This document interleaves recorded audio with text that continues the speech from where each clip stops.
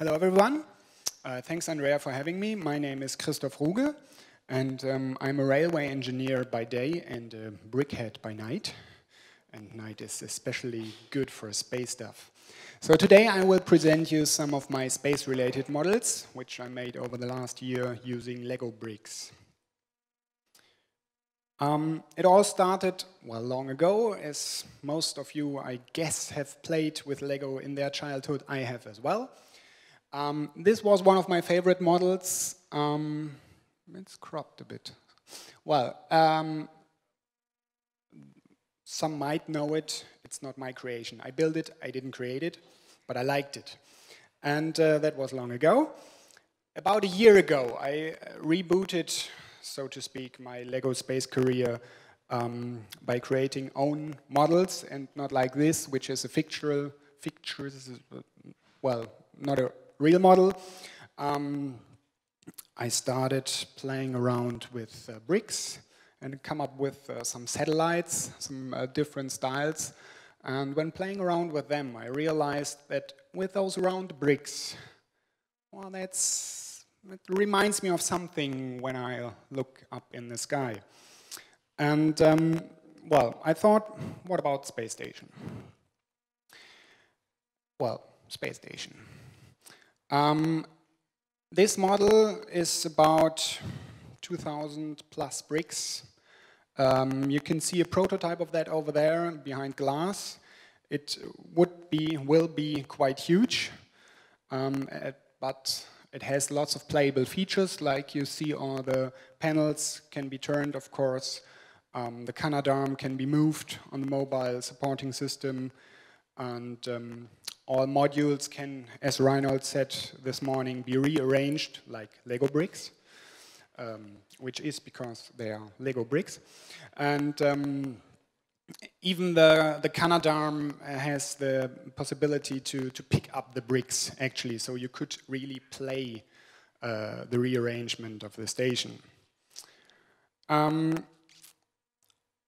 This, at the moment, is just CGI. It's a 3D model I have in my computer. The prototype, that's more or less everything I can do in real at the moment, since not all bricks are available. But we come to that later. Soon, when I finish this model, more or less finished, I think work on such a station is never finished, I came up with the question, can that be done in a smaller scale? And the answer is obvious, yes. It can. The one you see in the back is actually the same size of an official Lego model of the 2006 year, which had the station in the, as it were in 2006. So now I upgraded that to the full-size nowadays version. And in front you see an even smaller version for the CEO desktop. It's a prototype of which looks now like this. And that's the one we gave away this morning. So Reinhold, this is how it should look like in the end. Well, the back comes with the instruction guide though. With this model I was especially amazed, since it is a tiny scale. It's just like this. You can see the prototype over there, but still you can turn the panels, you have a Canadarm, you have the radiators.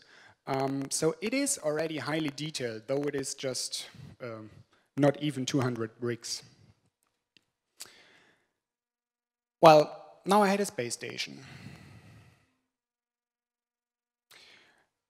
I assembled that, but, well, how to assemble a space station in a proper way? Reinhold told us this morning, you will need a space shuttle. As you can see in the picture, this model is especially designed to host the models of my ISS. So they would fit into the cargo bay. The Canadarm would fit along with it into the cargo bay. Not all credits of this model goes to me. It is based on an official Lego set, which I streamlined in the design, and especially I enlarged the cargo bay. So, but sometimes when you use this shuttle, or when NASA used to use the shuttle, they landed somewhere else, then they will want to start it the next time. So in that case, it really would be worth bringing back Firefly, Enterprise, so the shuttle, and therefore you need a shuttle carrier aircraft. This again is based on an official Lego aircraft, which I modified in a way that it would be appropriate to host the shuttle. So now we have a shuttle cargo bay. What else could you taxi if you have such a cargo bay? You could shuttle a Hubble Space Telescope. Again, of course, the body of this telescope fits into the model. It's cargo bay. Regretfully, the antennas don't, but tell nobody. Anyway, since we don't have a space shuttle anymore, and we still keep up supporting the station, we need another solution for that. We have another solution for that. It's called a Soyuz rocket. In there, up there, is the very same cute little Soyuz model, which fits with the ISS model, which fits in scale with, you get the point. I have the little one over there behind glass as well. I especially like this model since it involves a train, and I'm a railway engineer.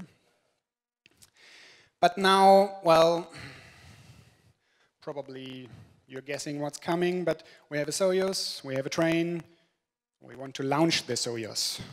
So we need a launch pad. I think this never stops, but anyway.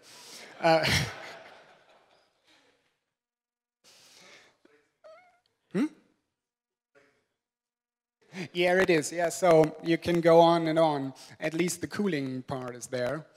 And since we have different launch pads in Baikonur, you could go, well, on and on.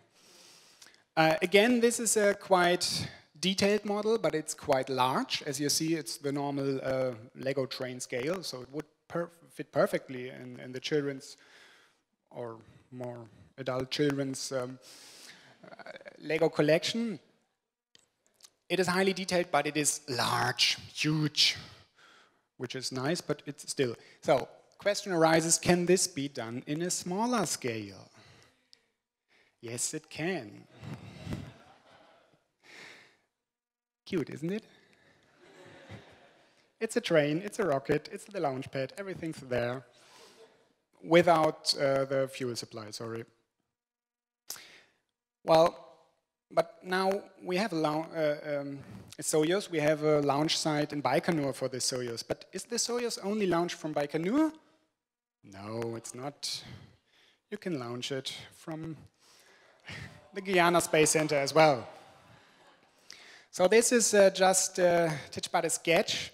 This is my latest model. I'm still working on it. You see the doors of that launch support tower are missing.